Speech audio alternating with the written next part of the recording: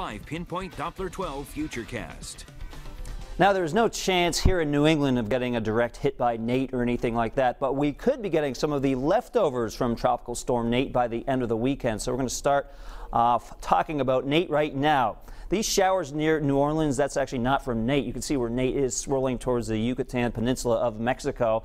And the forecast from the National Hurricane Center does intensify Nate into a hurricane before making landfall somewhere here along the Gulf Coast. Right now, winds of 60 miles an hour. There's still a lot of wiggle room in where the storm could go. We often talk about the cone of uncertainty as the potential path of the storm, but I would say at this point it's wider than that. Really, anywhere from far western Louisiana into the Florida Panhandle would be fair game for the chance of a landfalling tropical storm or a hurricane. At this point, we do know it's going into the Gulf Coast. It's just a matter of exactly where and how strong. Now, here's how it will affect our weather likely by the end of the weekend. Here's a computer model forecast of Nate. There's the rain, some heavy rain headed towards the Gulf Coast. Watch what happens Sunday into Monday. Notice how the storm kind of falls apart, but the moisture is still there. So by Monday, that gets scooped up and will likely give us some periods of heavy rain Monday into Tuesday. So if you have plans for Columbus Day, yes, I would plan on some rain there. And of course, we'll update you on that Columbus Day forecast throughout the weekend. Live Pinpoint Doppler 12 radar showing a few showers trying to sneak in here from the northwest. There's a slight chance that we get clipped by one of these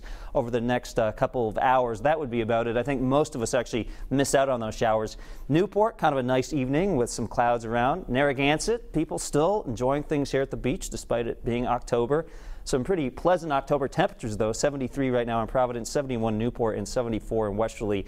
You can see this front is draped to our south, and this front will actually advance back up to the north tomorrow. Here's what that's going to do. It's going to scoop up all this moisture. These are actually dew points. When you have dew points in the mid-60s, that's where things get a bit stickier. So that front drags back the humidity through our region tomorrow afternoon and especially into Sunday. So we're not quite done with the humidity just yet, even though it is heading into the middle of October. 60 for a low temperature overnight, mild, fairly comfortable. And then for tomorrow, it's going to be a slow start. So we get the humidity, a lot of fog around in the morning, and I think fairly cloudy through at least around lunchtime.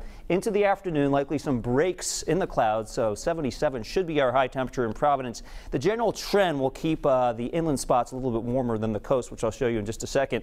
I did want to show you Sunday. The chance of a brief sprinkle or a shower, that would be pretty much it. Do not plan on a rainy day for Sunday, but certainly the chance of a quick hit or miss shower.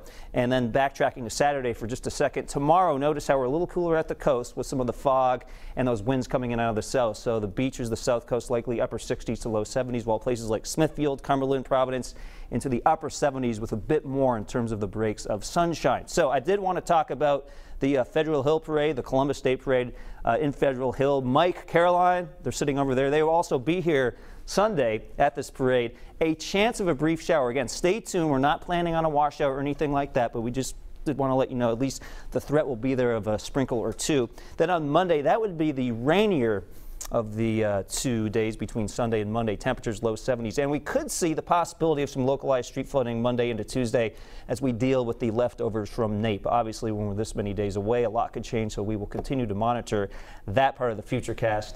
And looking pretty good. Again, just a slight chance of a shower for you who will be at the parade. No. You got to get rid of that. We're going to give you some homework. I know. I will try to work on the adjustments because I'm going to work on it for you. Very Yeah, hard. we know you can do it, Pete. I can do it. All right, thanks. Still ahead on Eyewitness News Live at 5.